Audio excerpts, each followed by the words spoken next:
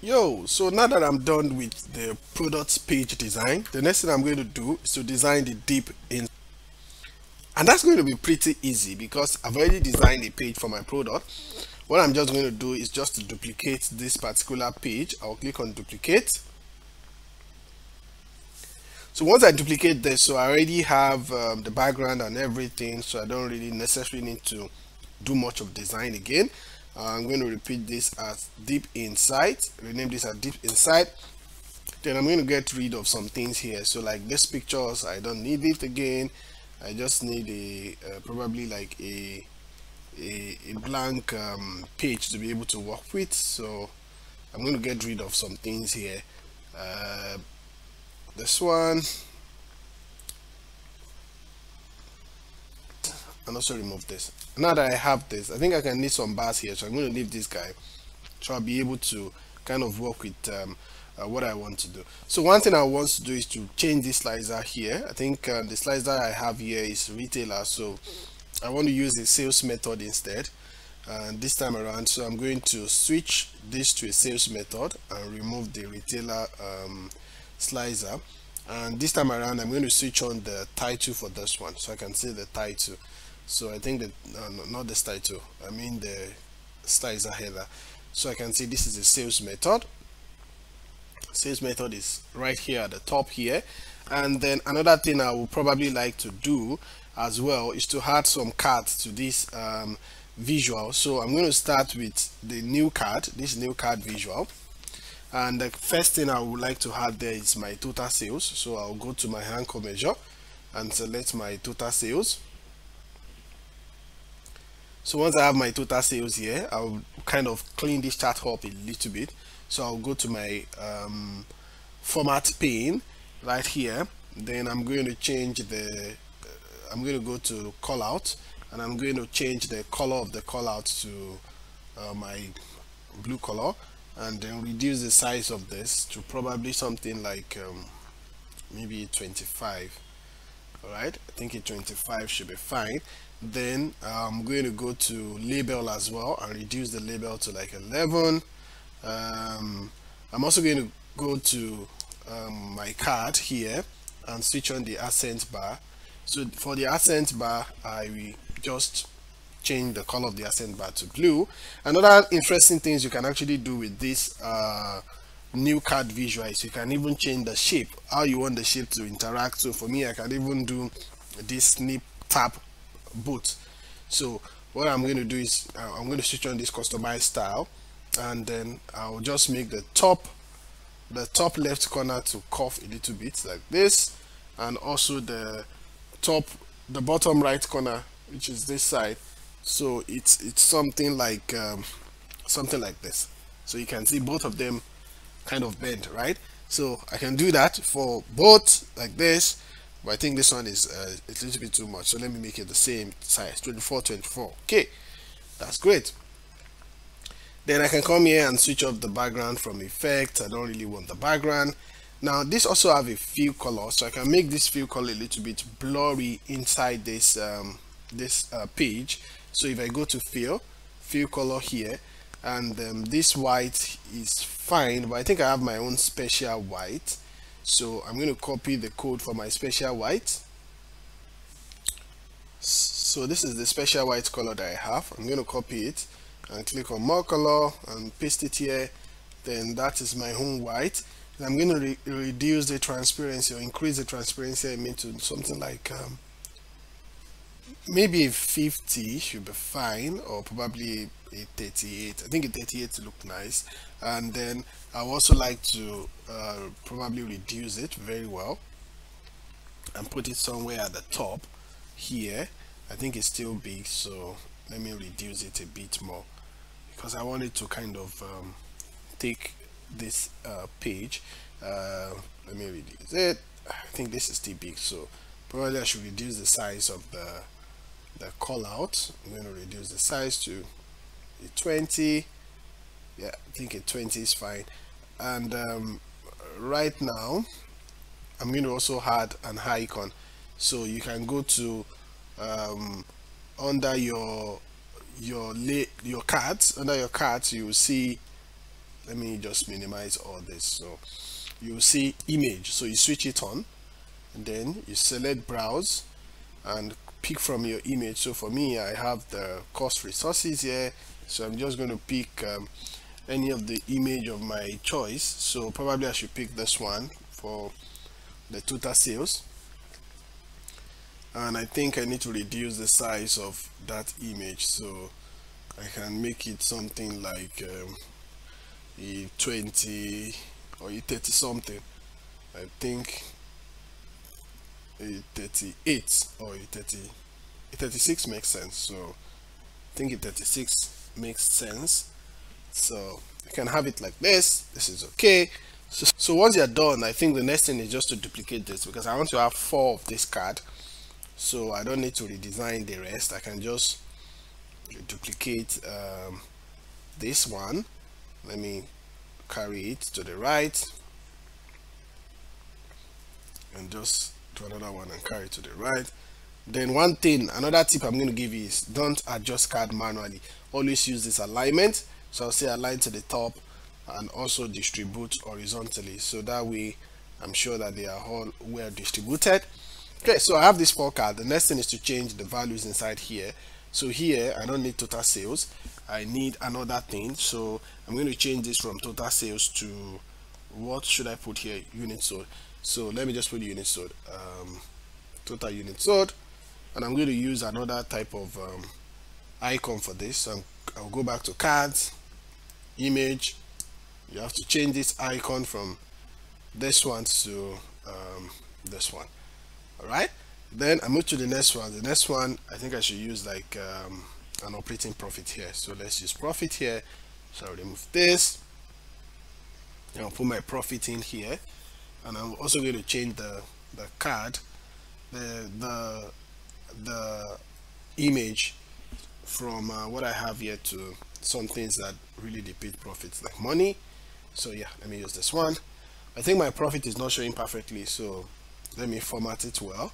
I'm going to click here and select 2 decimal points, so it's showing 2 decimal only, so that that's easy to read. All right, so the next thing I'm going to add is my transaction count. Let's know how many transactions we have as well. So I'm going to replace total sales with transaction count here, and I'm also going to change the icon for that. So we'll go to card, image, switch this off, select browse, and then take another type of image. So let me pick this one. All right, so all my cards are set. I have all my cards set. All my cards are set. So the next thing I want to do is to kind of have some chart below this. So I may actually start with this design that I already have here. So I can even start with this one. I don't need this one here too, so I can get rid of it. So this one that I have here, I can walk around with it to make it look like what I want. Since I've already added some white background to this, so I think it makes sense to add a little bit of background to this as well. I'll go to my general effect, add background. I'll use this my white color, and I will increase the transparencies to I think a 60 is fine. A 60 should be okay. Then I'm going to change the details I have here. So I'm not going to use this method now. I'm going to use retailer. So I have retailer here like this. Probably I should make it a little bit bigger. All right, so I'm just designing that.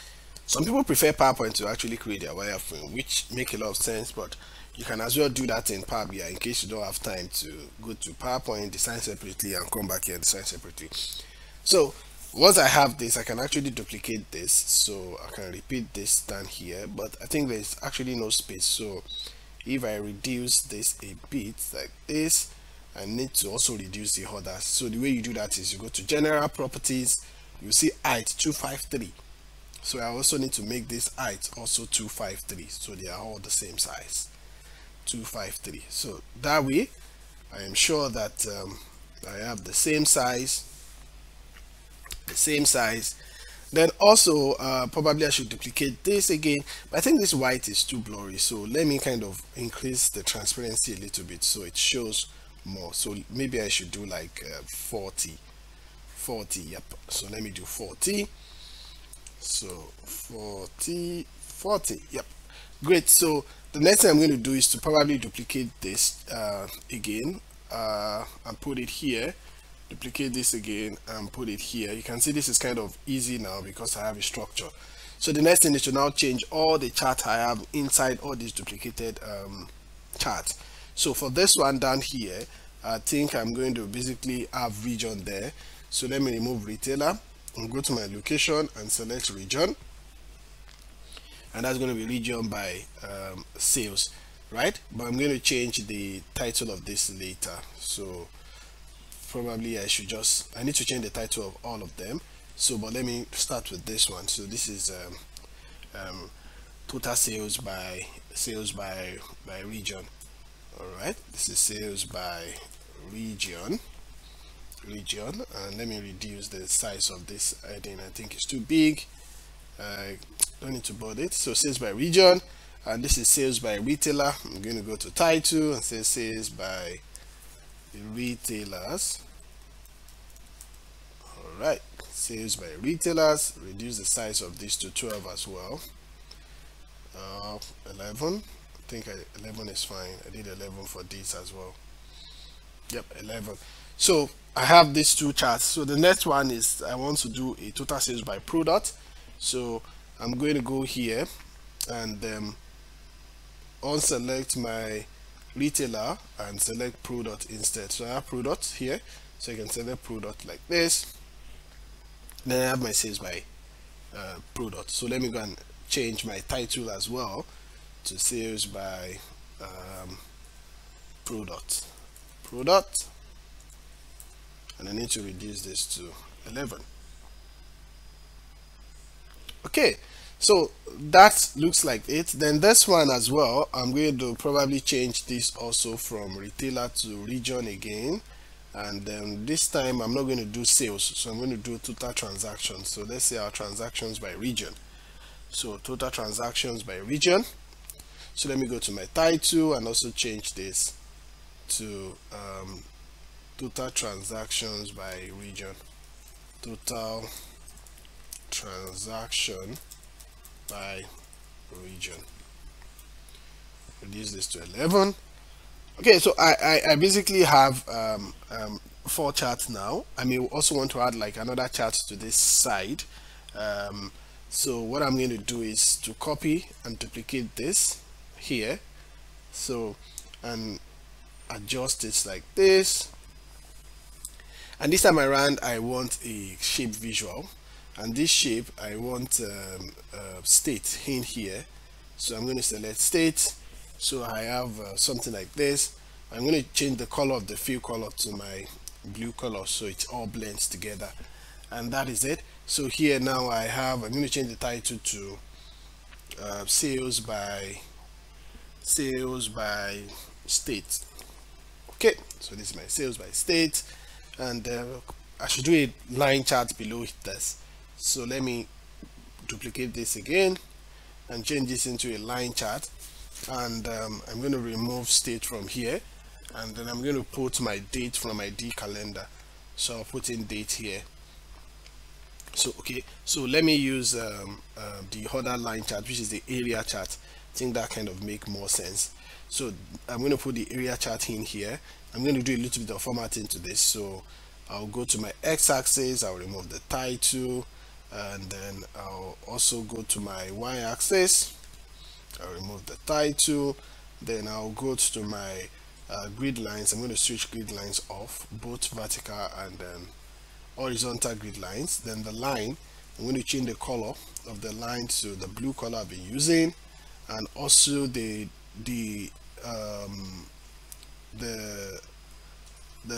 series label. So probably I should add the label to the series, but maybe I don't need that. I may also want to add a marker if I want to.